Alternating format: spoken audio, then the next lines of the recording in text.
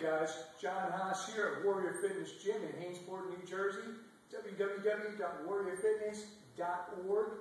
And today I want to share with you an exercise for developing extreme range strength. So what I mean by extreme range strength is strength that's all the way out at the end, at the extreme of your reach. Okay? So how do you develop that?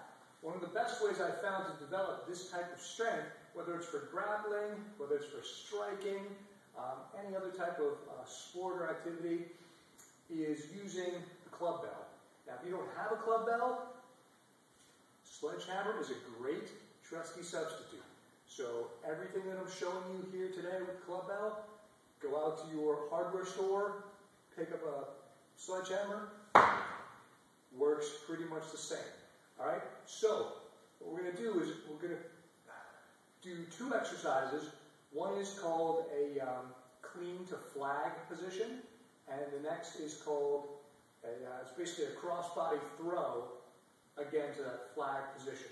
So what we're going to do is get a little pre-swing going here, and then a normal clean. Let me show you from the side. A normal clean just basically comes up, elbow in. Okay, you can see it's closer to the body, it's easier to hold. What I want to do with the flag is, again, I'm going to clean this thing, but as I snap the hips, boom, push it all the way out. So here, engage the core, all the way out, straight.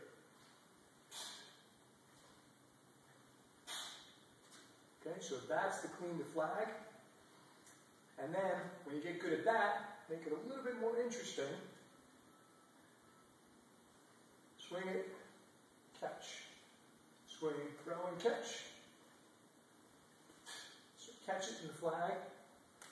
So now, not only do you have this extreme range, strength that you're developing, you're also working on a little bit of shock absorption as you catch it. Here, catch it all the way out there. Catch it out there. There. Okay, there you have it. Clean to flag and the alternating flag catch. Hope that's helpful.